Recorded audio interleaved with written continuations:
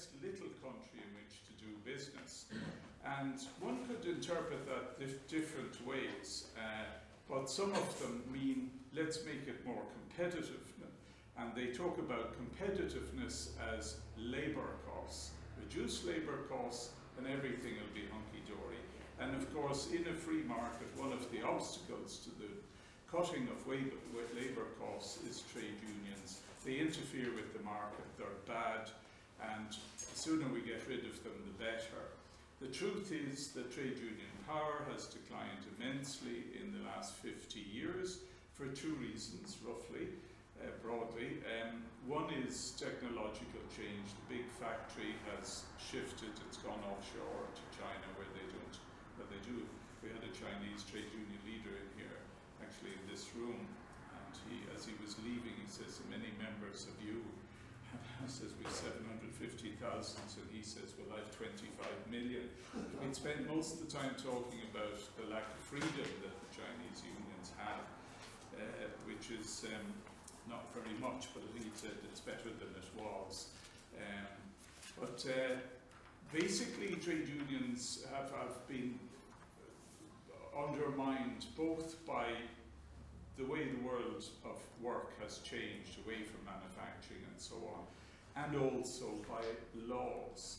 And part of the one of the things about trade unions, we can argue about this, and we'll have plenty of time for discussion, we can have a good heated argument on it if you like.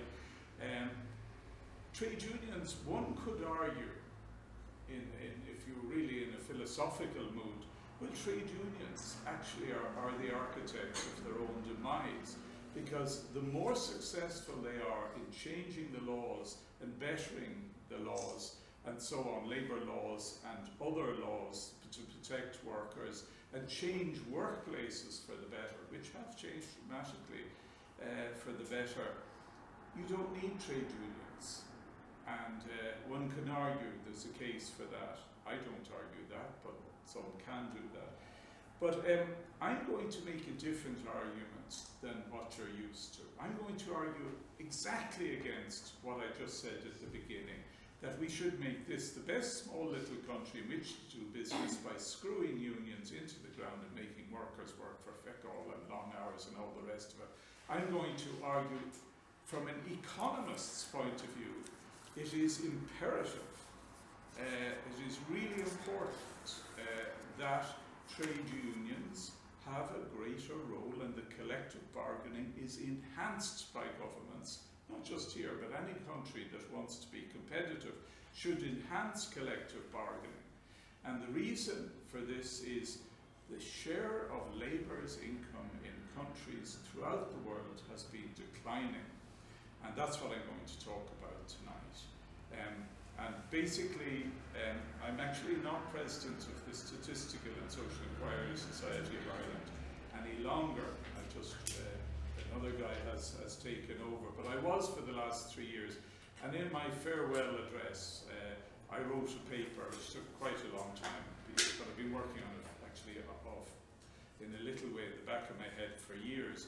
And that is an analysis of the decline in labour share in national income, not just in Ireland, but throughout the world. And over the last 30 years, labour share has been declining. And this is bad for economies. Why is it bad for economies? Because demand is falling. And demand is, why is it falling? Because most ordinary workers, and actually the self-employed, spend most of what they have.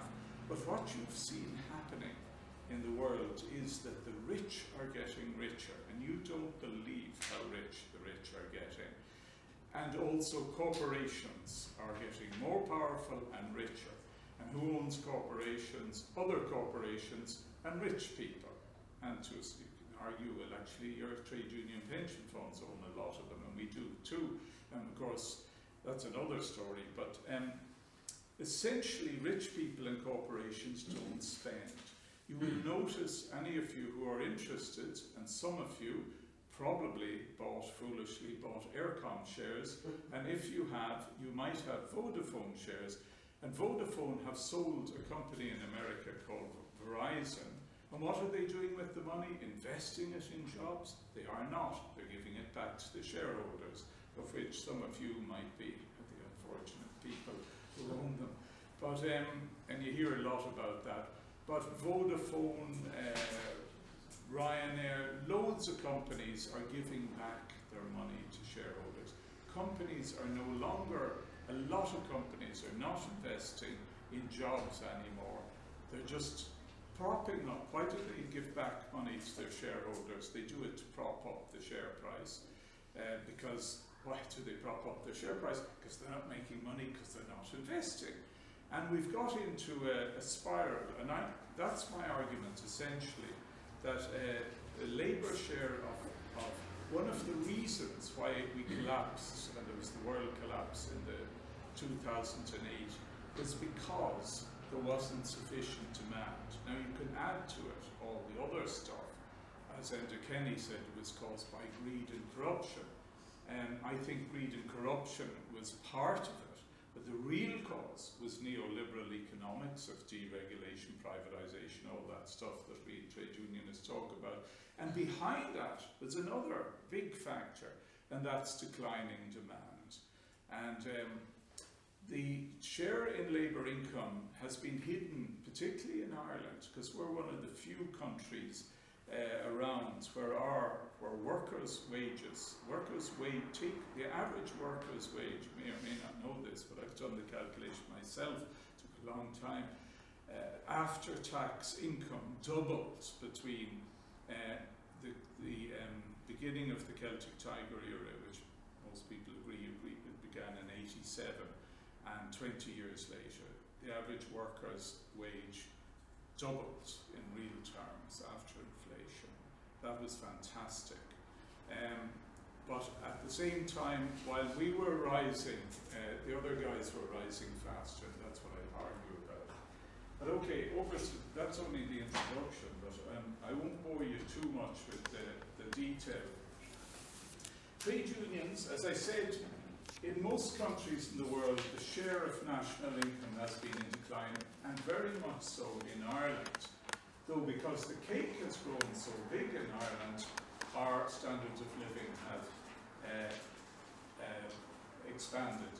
I look briefly at the reasons for the decline, and I talk about the implications, but I've really said what I'm going to say there. And is Ireland, as Enda Kenny keeps saying, is this the best little country in which to do business? Is it to be that way by screwing unions? And as you know, we have no rights to collective bargaining in this nice little country. Okay, this is, Ireland is over at the far end next to Finland for the decline in our share. And you can see only in a few countries, the Czech Republic, Denmark and ISL, I think that's Iceland, yeah it is Iceland, have the labour share. That's since 1990. There's different ways of looking at it. I did this one myself from OECD data from 1970, in other words a much longer period. Ireland is green. Now you might see at the top over there, our share, the labour share was over 90%. So I spent a day in the CSO office in Rathmines with the guys there, who I happen to know quite well, asking them. We went over it in a big way and we scratched our heads. Actually, the truth was, back in the 90s, most companies in Ireland or back in the 70s, weren't very profitable at all. They were also fiddling their taxes, wholesale, and that was quite accepted. How do I know that? I used to be a tax inspector in the 1970s, looking after the self-employed in Limerick, or trying to get them. But anyway, you can see that there has been a dramatic decline. And the interesting thing is that during the bubble, labour share rose again, quite dramatically in Ireland. And that was, if you like, your bricklayers earning £1,000 a week, that kind of stuff.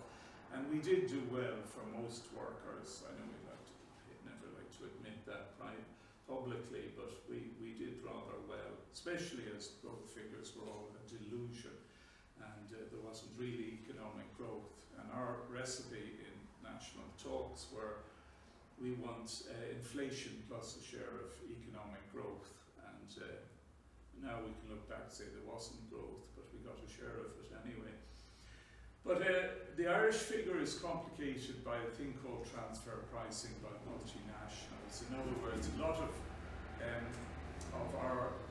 the internationally comparator figure of national income is GDP. In Ireland, it's better to use GNP, and the difference between the two is usually nothing in most countries. Here it's 20%. It's an enormous difference, and it's multinationals doing all kinds of funny things with their books. And I won't say that they're fiddling their taxes. Now, I'm not going to go into that stuff, but my argument is we must not follow the American dream, because the American dream has been broken since 1973, actually. The American dream, did it exist? It certainly did. It was fantastic. After the Second World War, American incomes grew fabulously. Ordinary working people, as they say in America, we became middle class. And the GI Bill, people went to universities, ordinary workers, kids could go to universities and so on. It was everything. That was usually with one male earner. Now today, Americans have always, in most cases, two earners. They're working much longer hours, and their incomes have not risen at all since 1973, except at one stage during Clinton's period. And I can bore you to death with that.